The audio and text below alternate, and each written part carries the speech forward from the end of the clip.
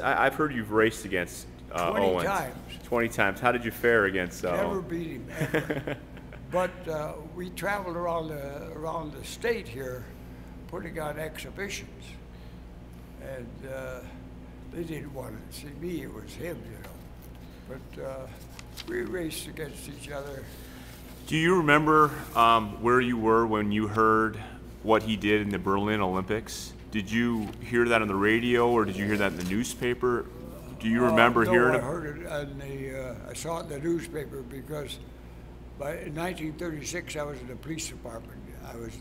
Hired me in 1934, and they'd gone broke, and they decided to have a field day and hire some athletes. They said, get that redhead. I was in the 32 finals Olympics and the 400-meter hurdles, and I had a lot of stuff in the paper, you know, so I was hired by the police department, and I figured I'd just stay till the Depression was over. That was a bad time, a very bad time in the early 30s, but it didn't get over, and finally I've got 2 kids, and geez, I don't know what I'm going to do about it. I didn't want to stay, you know, but in 13 years later anyway, 12 and a half years later, Cass Tech in Detroit called me and wanted me to start coaching. And I was ready to slam that gun and stuff down on the desk and quit. And I found out I'd have to do 30 more years. They wouldn't give me credit for my 12 and a half in the police department.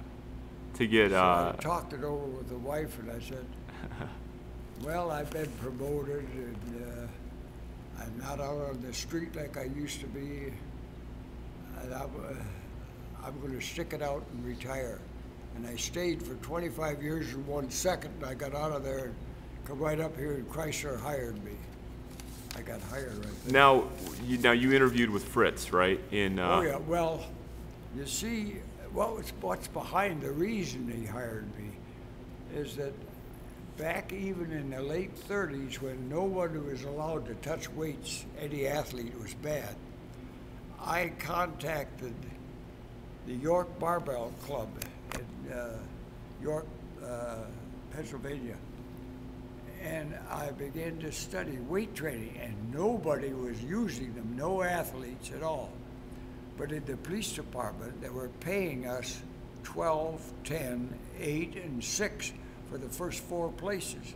And I was making $60, $70 a meet, which would be the equivalent of $500 now. So you were running for the police department? Oh yes, they paid us. Oh, I didn't know that. 12, 10, 8, and 6. But I was a regular patrolman. I did.